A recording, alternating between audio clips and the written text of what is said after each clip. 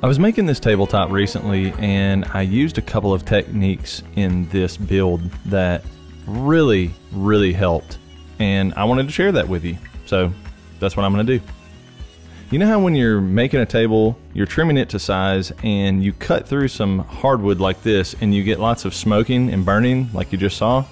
Yeah, it's not fun to sand off. So an easy thing to do is leave a little bit of extra room, move your track over after you make that cut just enough to do a cleanup pass, and you'll remove all of the burning.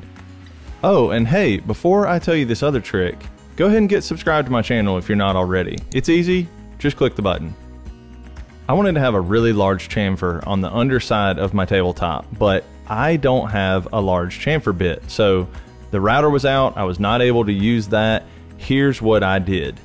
I took my track and I spaced it off the edge of my table a specified amount. I actually don't even remember the amount that I did on this one. I think it might have been a ½ inch. You can decide what looks best for the table that you're doing. The proportion that I try to keep in mind is I want the angle to start and take up about 2/3 of the thickness of the tabletop. So I want 1/3 to remain vertical and then that angle to start going down at the 2/3 mark. Then I just tilted my saw to 45 degrees and kind of locked it into the track to make sure that that angle would stay the same. Obviously you could choose a different angle here if you wanted to. You don't have to use 45 degrees, but I just happen to like the way that looks.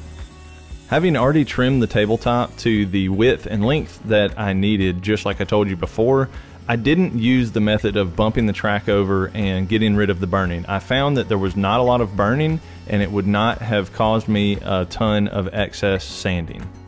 And just look at that profile. I love the way this looks. It gives a really light feel to the edge of a table.